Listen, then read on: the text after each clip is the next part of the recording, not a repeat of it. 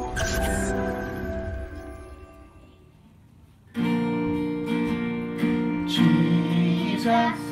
Jesus, Jesus in the morning, Jesus in the noontime. Jesus, Jesus, Jesus when the sun goes down.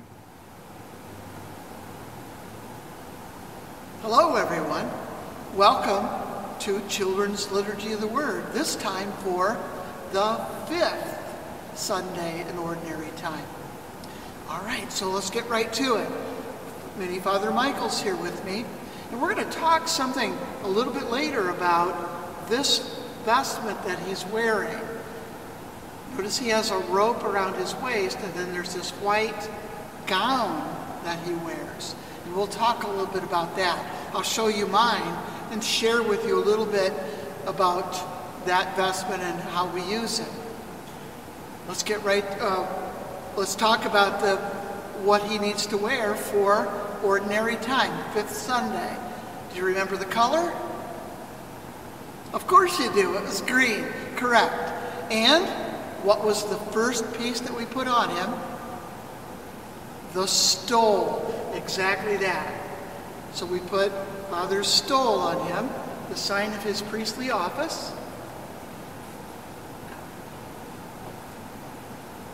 And the other part was his chasuble. Excellent. And the green chasuble for celebrating Mass in Ordinary Time. And if you ever come to a Mass during the week, you'll see the same thing. He'll wear green during Ordinary Time, and then the other colors that we talk about during the other days that we celebrate Mass. So there we are. Let's go to the Gospel reading.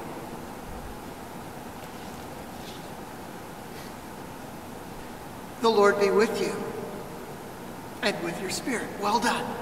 A reading from the Holy Gospel according to Mark. Glory to you, O Lord. And may the message of this Holy Gospel be in my mind, on my lips, and in my heart. Well done. As soon as Jesus left the meeting place with James and John, they went to the home with Simon and Andrew. When they got there, Jesus was told that Simon's mother-in-law was sick in bed with fever. Jesus went to her. He took hold of her hand and helped her up. The fever left her, and she served them a meal. That evening, after sunset, all who were sick or had demons in them were brought to Jesus. In fact, the whole town gathered around the door of the house. Jesus healed all kinds of terrible diseases and forced out a lot of demons. But the demons knew who he was, and he did not let them speak. Very early the next morning, Jesus got up and went to a place where he could be alone and pray. Simon and the others started looking for him. And when they found him, they said, "Everyone is looking for you." Jesus replied, "We must go to the nearby towns so that I can tell the good news to those people. This is why I have come." Then Jesus went to Jewish meeting places everywhere in Galilee, where he preached and forced out demons. The Gospel of the Lord. Praise to you, Lord Jesus Christ. You did it. So, an interesting story about Jesus' life. Again, remember we talked about Gospels are the stories of what Jesus did in his life. The Gospels, the good news. And so this one, we hear about Jesus going to Peter, Simon Peter's mother-in-law, his wife's mom, and she was sick, and so he healed her. That is one of the most important things that Jesus did in the course of his ministry on earth. When he went around to all the places that he went to, he healed people.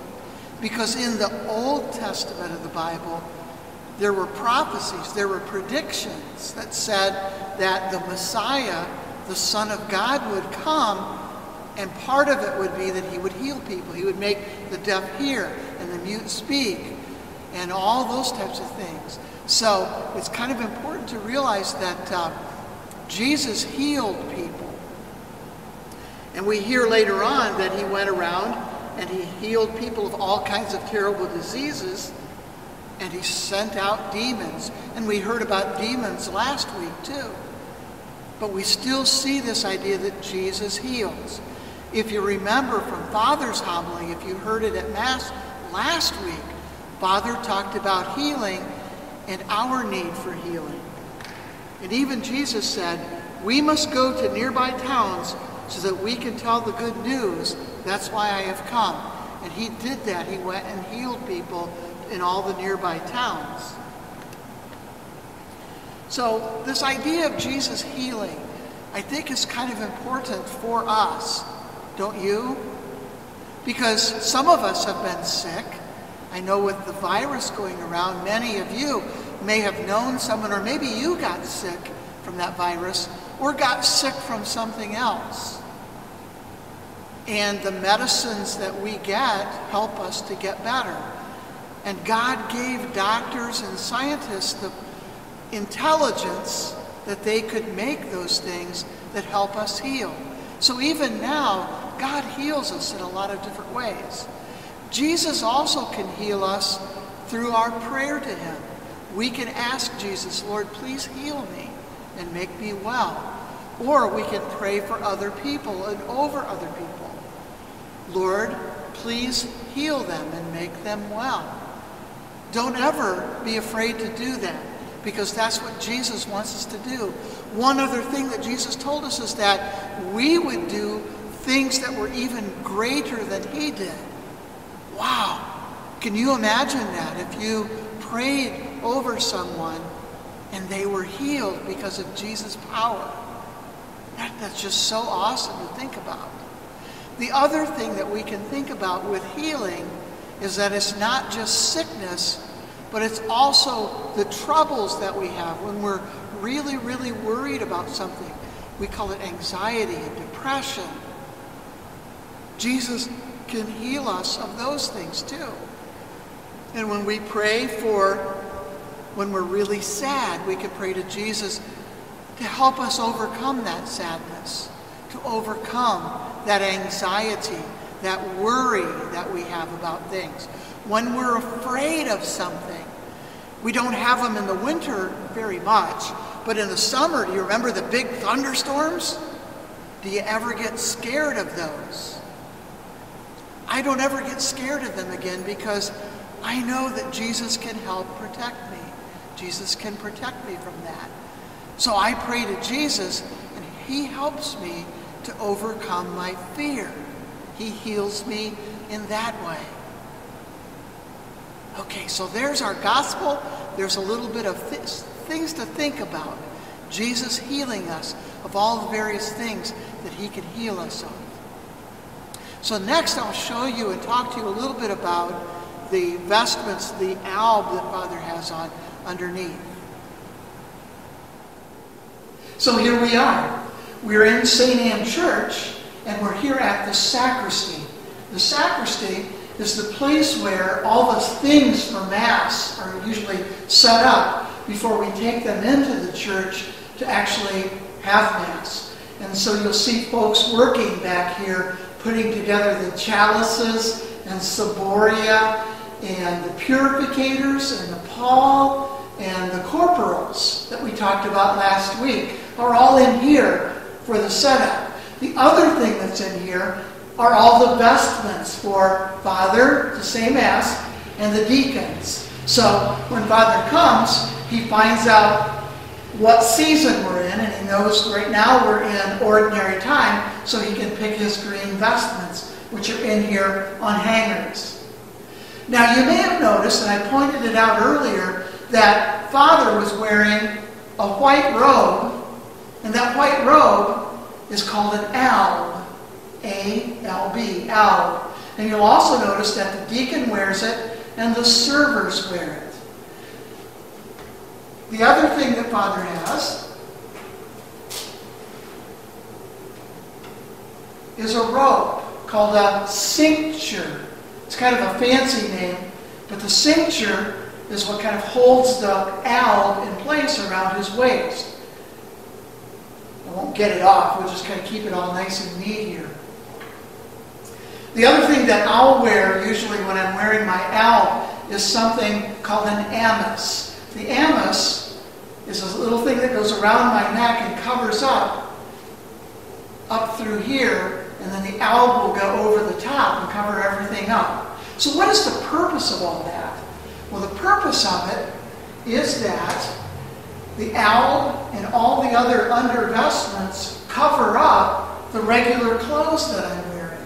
So that when you see me ready for Mass, and Father as well, we look like ministers. We are ministers for the Mass. Just like the servers wear albs that cover up their regular clothing, they wear a cincture as well.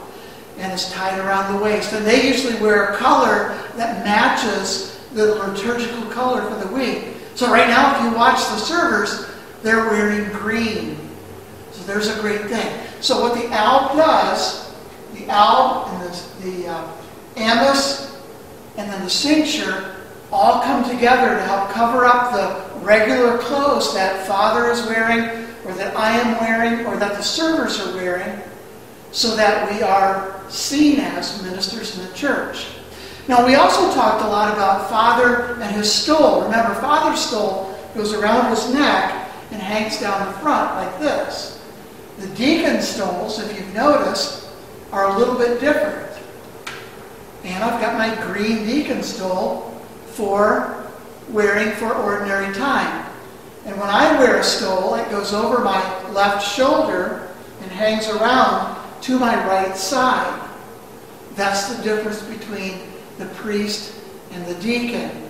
And so when we wear this, you can tell the difference between the priest and the deacon by what his stole looks like. And again, we have different colors for the different seasons. I just happen to keep my red one with my green one when I store it on the hanger. Now, the deacon vestment that the deacon wears is not a chasuble like Father wears. It's called a dalmatic. And the dalmatic, the difference between the chasuble and the dalmatic is my dalmatic has sleeves on it. So if I were to put my arms out like this, you could see the sleeves that come back and go to the main body of the vestment. The chasuble has no sleeves. It's just a big piece of cloth with a hole in it that goes over Father's head, and he wears it over his stole and alb and everything. So now you have a little bit of insight into some of the things that the deacon wears at Mass and that the priest and the servers also wear in the form of the alb and the cincture. I hope that was interesting. I enjoy, just love to share all this stuff with you so that you have more knowledge of what we do in church and some of the little things that maybe no one else knows about. So I encourage you to share the things that we learn together with other people. And now it's time for the blessing. The Lord be with you and with your spirit. Nicely done. May the Lord bless you and keep you. May his face shine upon you and be gracious to you. And may he look upon you with kindness and bring you peace. And may the blessings of Almighty God, Father and Son and Holy Spirit come down upon you and remain with you forever and ever. Amen. Nice. So, again, thank you for being with me today. I look forward to seeing you in church. Make sure you come and see me and say hi. Tell me that you've watched the video so that I know who's doing it. I would sure love to know. And stay safe and stay healthy, and let's get together again next week. Bye.